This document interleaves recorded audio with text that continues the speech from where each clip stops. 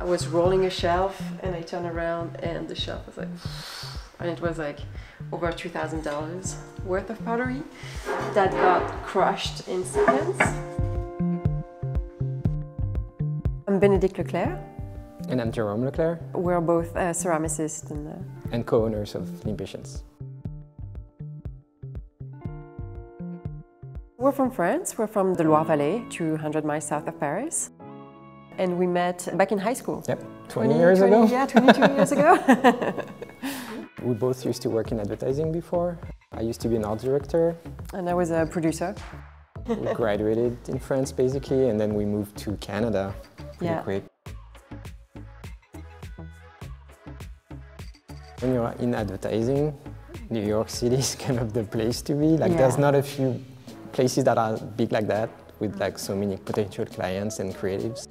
The tougher thing about advertising was the craziness of it. It's just like always so fast-paced. Working late every night, most weekends. The life-work balance was just... Yeah. There was none.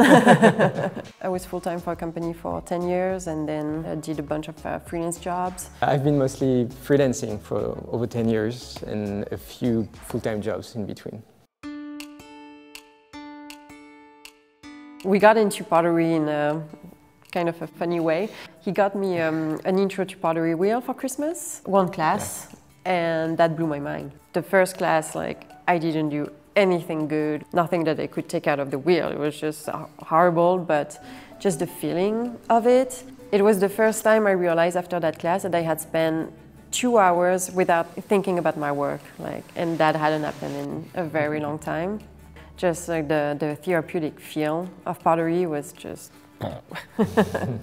Yeah, she came back, she was like, you need to try pottery, it's amazing. Yeah. Like, I'm not sure, but... Yeah.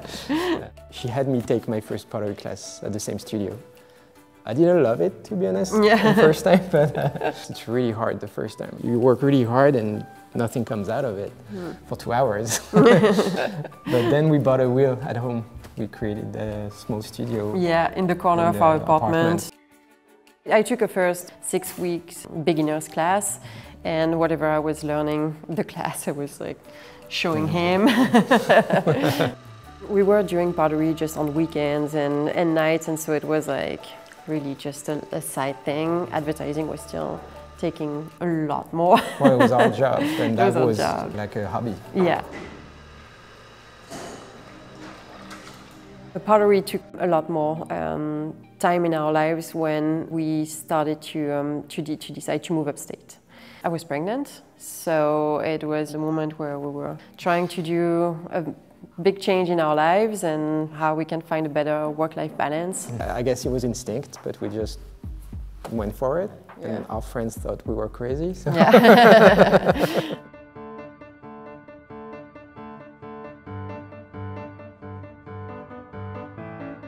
The week before our son was born, on a just day trip to Hudson, we met with the owner of a flower shop in Hudson. As we were talking with her, mentioned that we were doing pottery, and right away she asked to order some vases that we were doing. We were like, we're gonna have that baby first, and then after, yeah, maybe we can start. And she gave us the confidence that maybe our work might be interesting. And then we reached out to a few shops and we got orders like right away, and it's starting to snowball, and we're like, okay, like that might be... That's the time to quit our job and just do that. Yeah. We started the company from our home. The orders became too big for the space we had, so we started to look for spaces, and we eventually met our current landlord, and he found us a tiny space in one of his buildings. We thought we were going to be there for a while, but very quickly this space became available. At first it was very scary for us, going from 100 square feet room in our home to a 3,000 square feet space. Seeing the vision that he had for us, it made us feel a bit more confident. Starting the business, the costs that we had to prepare for were mostly like just getting a little bit of equipment. We already had a wheel from back when we were in Brooklyn, so getting a second wheel, getting our own kiln, and then just shelves and tools and everything. As we were getting more and more orders, we had to increase the amount of equipment. So like getting more wheels, getting a second kiln. Now when we order clay, we order it by the pallet. We had to buy some equipment to recycle the clay and yeah, many shelves.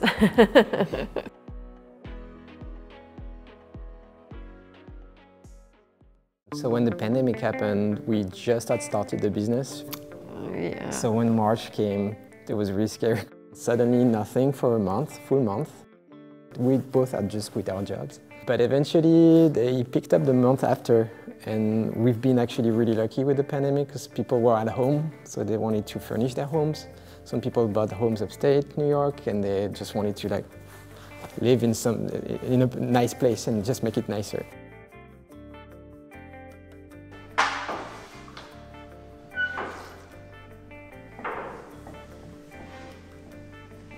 Our salary range in our previous careers used to be between 100 and 150 each. When we started, it was less than half of that. Most of the money we make is going straight back to the business for now. Hopefully one day we can like earn more like we used to. Yeah.